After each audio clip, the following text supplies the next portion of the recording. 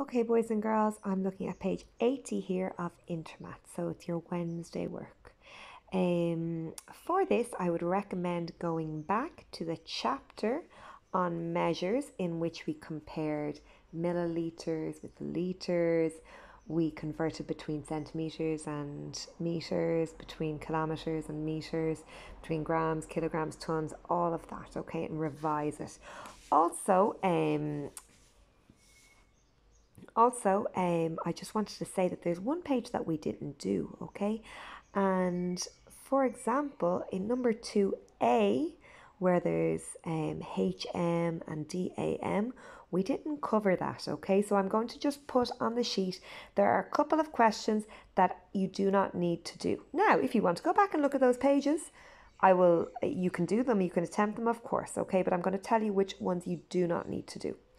I'll also look up the videos that I use to explain it, and I'll link them to the document in case you want to go back over them, right?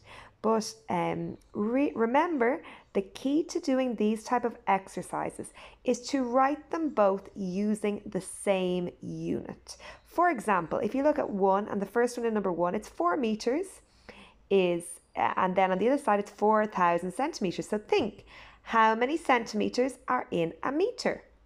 And if there are that many centimeters in a meter, how many centimeters are there in 4 meters? Okay, so convert 4 meters into centimeters and then see which side is bigger and choose the less than, equal to, or greater than sign. Remember, think of those signs, the less than and greater than signs, as crocodile jaws. And the jaws are always open towards the bigger amount because the crocodile is very hungry. Okay, it's a tip that you learn in year 2 or something, but I think it's very useful. I always think of it.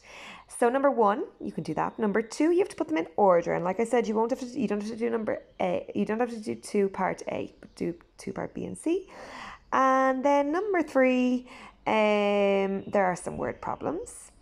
Okay, and you can do number 3, A and B. Okay, so I'll detail that on the sheet, on the worksheet, and here there's only one set of smiley faces, whereas I think that it would be more useful if there were 3 smiley faces on this one, 3 sets of smiley faces, but just fill in the smiley faces for the page in general. Okay.